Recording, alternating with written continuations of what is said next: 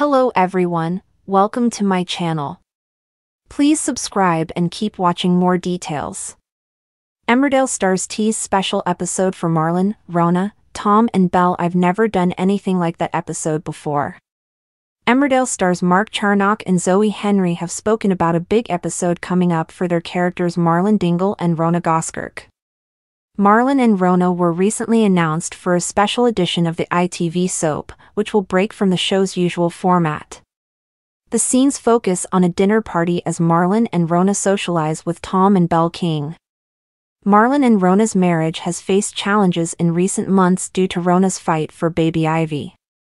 Meanwhile, Emmerdale has been exploring issues of domestic abuse and coercive control in Tom and Belle's relationship.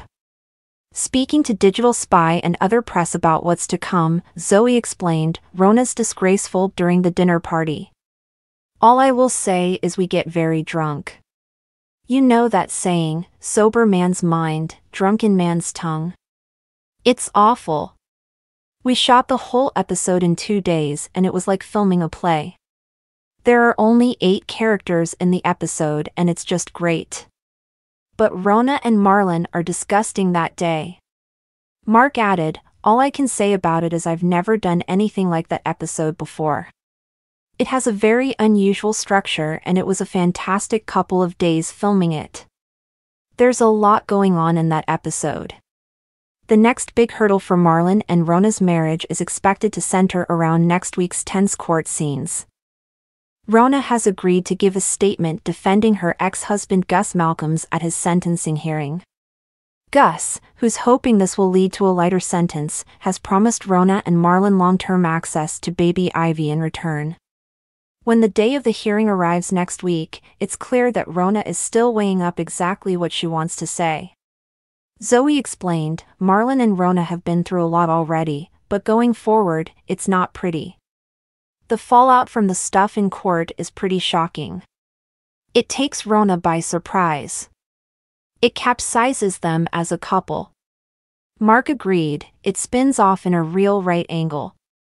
Without giving anything away, something happens in the second bit of courtroom drama that means one of them may or may not overreact and take it the wrong way.